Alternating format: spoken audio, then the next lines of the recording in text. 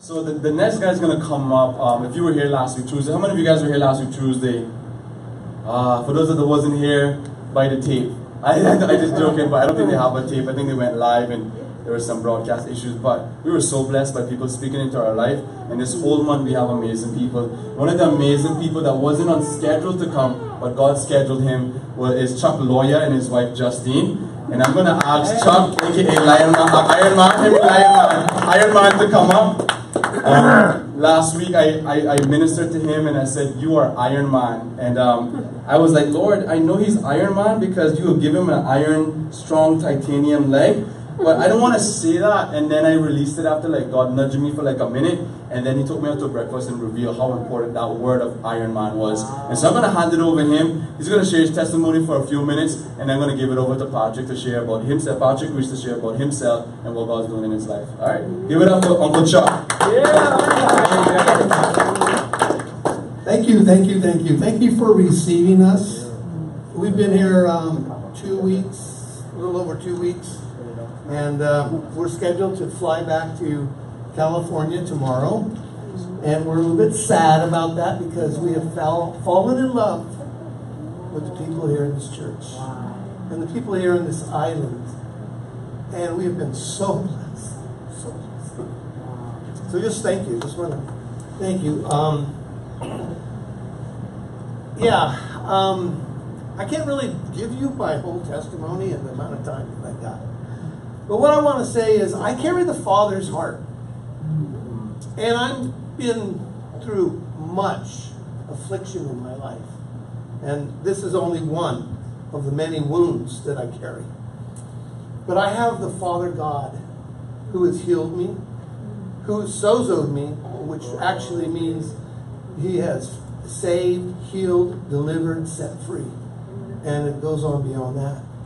But my journey has been about a journey of discovering God and his love for me and his love for his world, his people, both saved and non-saved.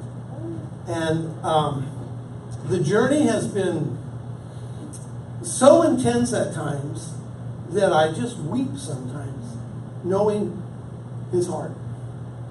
But quickly, if I can just give you a background, I grew up in a small town in California, and I went to a Catholic school. Father Patrick, and I guess it was I was 6 or 7 years old when we went to Mass every morning before school, and I was having such a hard time adjusting because I was just a little young, rambunctious little guy, you know, and always getting in trouble and always getting my hands swatted by the nuns. And so one day I look up and on the cross is Jesus, and I had this moment, this encounter with the Lord God right at that time, and I felt his love. And I needed that deposit in my life for what was going to come later. But I looked up and I said, Jesus, I know that you're a good, good God, and you're not mean like these nuns. Yeah. So I had that assurance, though, of his love. And so, you know, I just went on, grew up, got, you know, just regular old get in trouble kind of teenager, and, you know, experimented with drugs and alcohol and that sort of thing, which got me in a little pickle. So I had to join the Army in order to stay out of jail at 17. Well, I thought at 17 they won't send me to Vietnam because that was the era. And, well, by the time I went to basic training, advanced individual training, I was 18. They cut my order, before I turned 18, they cut my orders to go to war. And I didn't belong there. And nobody belongs in a war. But what I witnessed there was devastating, you know. And, but God was with me. And I got introduced to more drugs than I did in high school, just to self-medicate, to exist, to be able to sleep, because it was trauma all around us, all the time. Fear of being blown up in the middle of the night, you know. Fear of being shot out of the helicopter. I was a crew chief. So fear followed me, And had I known the Word of God at that time, maybe I wouldn't have been as fearful. But it's when you walk through it, it's different. So, long story short, I come back. I get stationed in Colorado. I get busted with 76 pounds of marijuana. Not mine, but they didn't believe me. So I'm facing 30 to 60 years in prison. Ended up only doing indefinite to 4, but I got out by the grace of God in 4.5 months, which is unheard of. I was reading the Bible in the prison for the first time in my life. And God so blessed that, honored it. But when I got out, I didn't know how to walk that out. I didn't have fellowship. I didn't have friends. I was in another, Colorado Springs was not my home state. And so I ended up falling back into the old ways. And so I got married, got divorced. It was very painful. It was more trauma. To me, the divorce was as traumatic as anything else. So we're going to escape, okay? We're going to go to Mexico, my friends and I, 3 friends, and we're just partying again, because that's what we did back then. And we're on this train. No, we were on a bus. Have you ever seen the movies where they got the chickens and the roosters and everything coming out of the, in the back? And it's just one of those, and we're going from one village to the next. And there was a gentleman that had a big growth on his nose. And it was almost the size of a golf ball. And one of my friends was making fun of the man. And I got angry. There was a righteous indignation that rose up in me. And I said, you know what? I think God sometimes put people on earth for us to test our hearts. And so I got a little bit ticked at him, and I went to the back of the bus. And I sat there and I said, God, I am so grateful of what I have, of who I am. And, if I ever had something like that, or if I lost an eye or an arm or a leg, I would still love you. And the very next day, I had an encounter with the locomotive train. And we were passengers on the train. And we were going from Mexico City to the Yucatan. And I don't know what happened, but there was a gal on there that got sick from drinking mixed drinks and taking Dramamine. So the mixture really wasn't good. So at one of the stops, we took her off. One friend of mine, we were going to walk her around because every time we stopped, it was like 20, 30 minutes. So anyway, this one time, she got off the train and she just wanted to sit down. She didn't want to walk around. She just was pretty sick, actually. So then the train starts to leave. And we try to lift her up. We try to get her on the train, but she just fall down. We got her up again. So I had my right arm around her waist. My friend had his left arm. We were going to lift her up on the rails and try to get her up to safety. Well, by the time we actually got her up, the train was moving pretty good. And, my resistance to a locomotive is, none. Yeah. So when I grabbed that rail, that train just jerked me off my feet. My legs flung and swung. My grip gave out, and all in one motion, it was a motion that my legs flew underneath the train. And the train ran over me, and it cut my leg off right there. Cut my heel off, broke my femur. And I took about 34 stitches on the back end, just from, being scraped.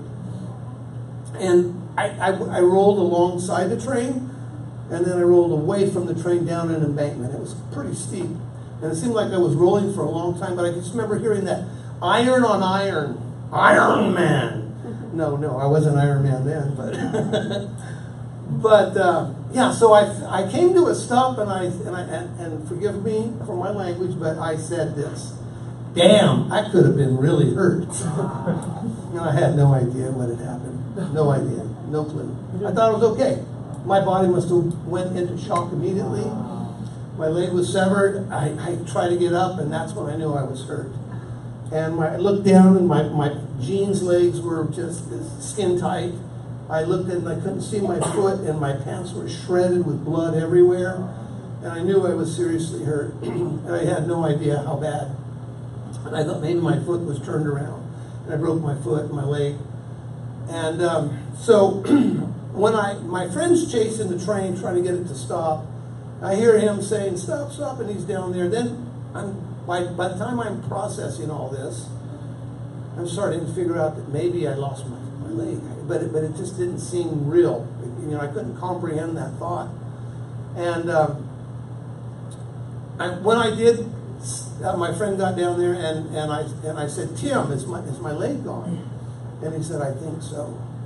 And I still couldn't comprehend the reality of me at 24 years old being run over by a train, losing my leg, having nothing left to live for, because that's how it felt at that moment, that I had nothing. My life was over.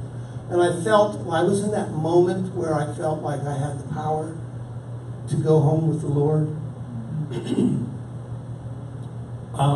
or to live, to die.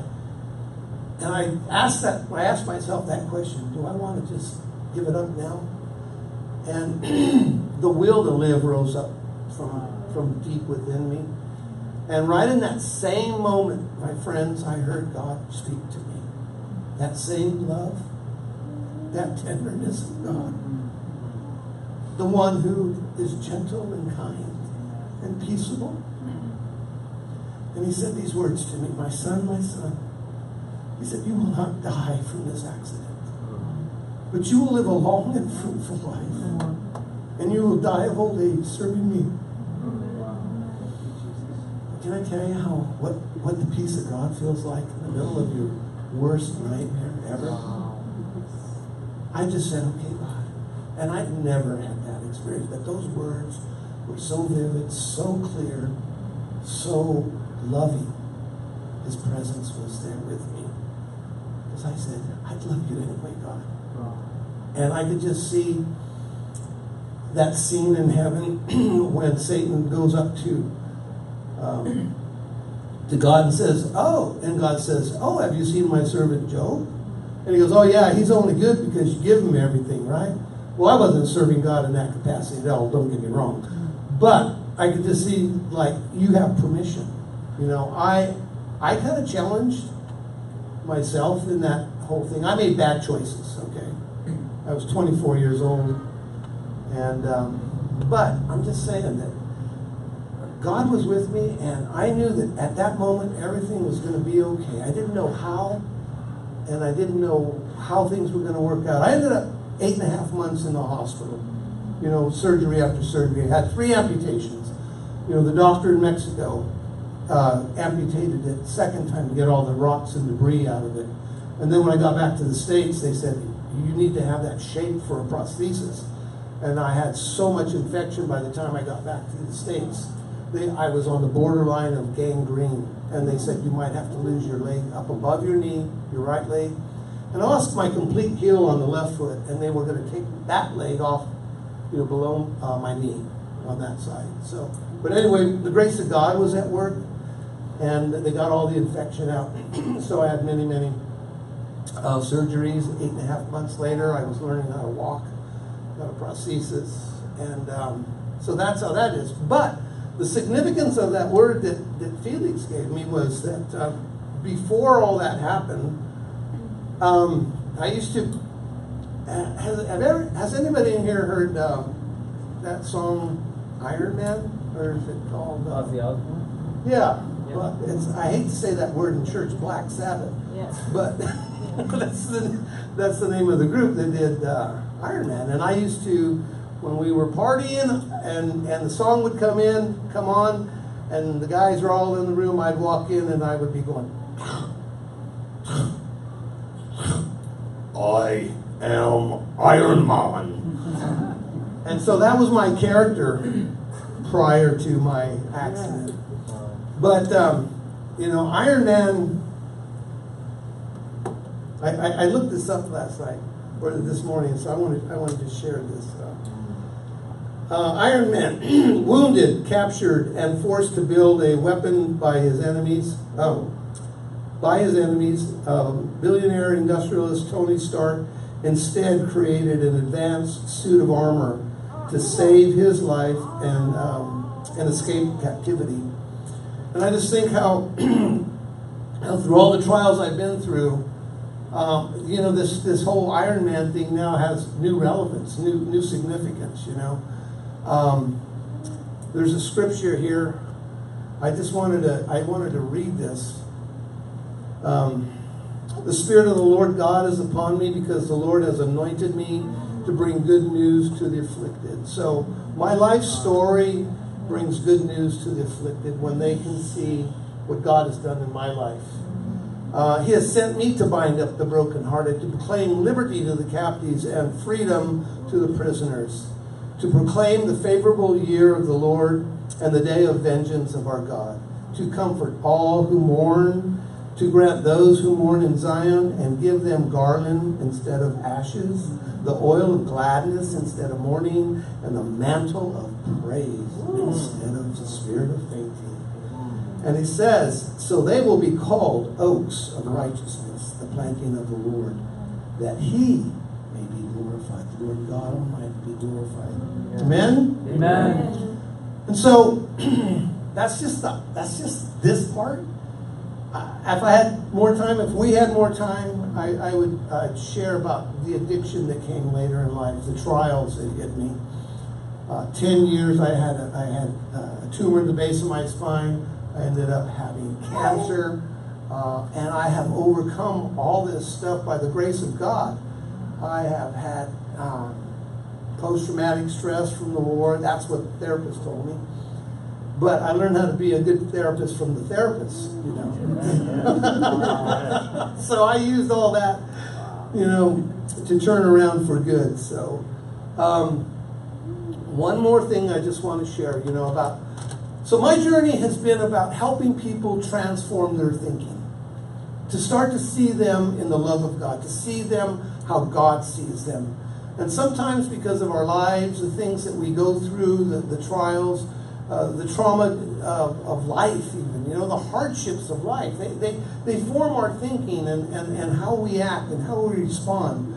But the Bible says, keep yourself in the love of God, you know, and when you do that, then you're going to be operating out of the fruits of the Spirit, which is, you know, goodness, you know, kindness, gentleness. Come on, give me some more. Love, joy, self-control, peace, yes.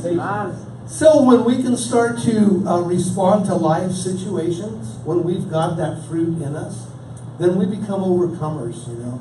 And so I now am, I actually had a real good life after I got saved, after God touched my life. But then I had this other thing. So my wife, Justine, stand up. Justine, please. She has supported me. She's been with me for over 40 years. We've been married 39. And we've been together about 42.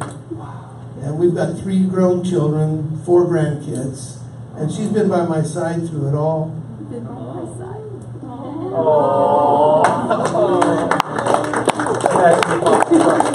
And Justine, you're my queen. So, but anyway, God used all of that as well to turn it around. My profession, after this whole train thing, was I went back to school. I started I went to school to become an architect. And eventually I worked my way and got my architect's license. I got a general contractor's license. I did design build. I designed people's houses and then build them. And then we moved to Redding. We got out of fellowship. We had a church breakup. And we just couldn't find a fit too well. We went to Bethel for a while. But it wasn't the same. And so after these surgeries, I ended up getting addicted to pain pills. And it was a scary thing. And I saw myself on the edge of, it turned into a real bad addiction. But God delivered me. I ended up going to rehab. And now He's taken that. And when I saw the devastation of what drugs and alcohol were doing to other people, He said, you know, this is what I want you to do. I want to finish your life. He told me I'd finish my life serving Him. And so now I run recovery groups. I work at our church, and I'm working in a transformation center. And I'm writing programs on how to help people get transformed by the renewing of the mind and the heart. You know, I carry a a message of love from the Father. And, you know, with that, you know, we can overcome anything. So that's how I became Iron Man. Thank you.